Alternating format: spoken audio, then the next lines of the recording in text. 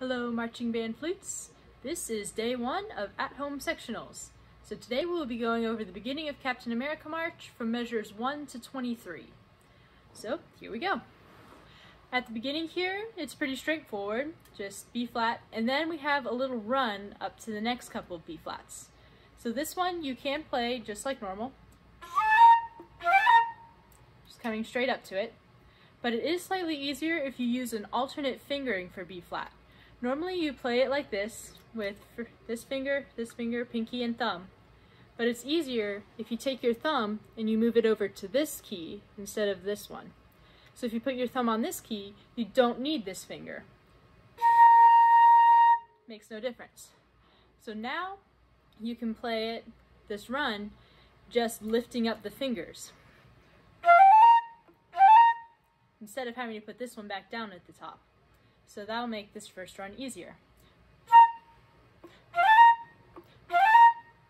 And the next big thing you'll see is here in measure 4, we've got this G flat, which you'll play as an F sharp, up to the higher octave G flat, still F sharp, and then back down.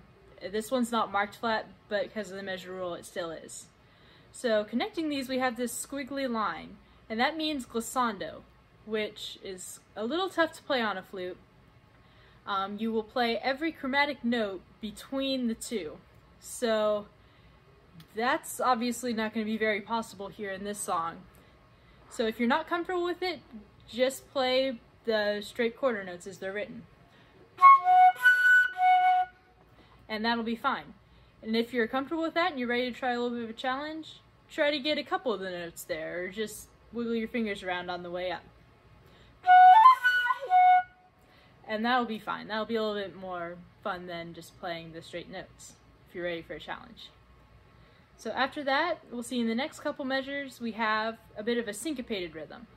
So we'll go rest da da dun dun dun da da dun dun dun da da dun.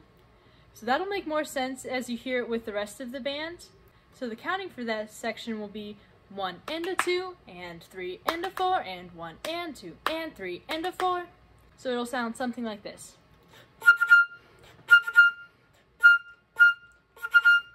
After that, we have a B flat trill, which will go from B flat to C, which this trill is also easier if you use the other fingering I showed you, moving your thumb, because now to get from B flat to C, all you have to do is move your thumb, rather than having to move 2 fingers at once. So you'll play the trill. And now we have here another syncopated rhythm. So this rhythm will go 1 and 2 and 3 and 4 and. So that one is also easier if you can hear it with the rest of the band. And then another trill, just the same. And then the next measure is the same rhythm as measure 8, just different notes. And then we have another syncopated rhythm, which this one again is easier with the rest of the band. And then we have another glissando, which it goes this time from the F naturals. So this one you can also play just the notes that are written, or you can try to get in a couple of the notes. So you can either play, or you can try to throw in a couple of the chromatic notes in between. So whichever one you feel more comfortable with. Then we have the same syncopated rhythm from 2 measures ago. Then we go straight into some quarter notes. Now at measure 15, we'll have some staccato 8th notes. So these ones you can play like super staccato quarter notes, so the rhythm is actually pretty easy. And now we have here a quarter rest, a quarter note, and now another glissando, this one from G to F. So you can play just the written notes, or you can throw in some other notes. Or. And then it basically repeats, except the second time around the glissando starts on F and not G.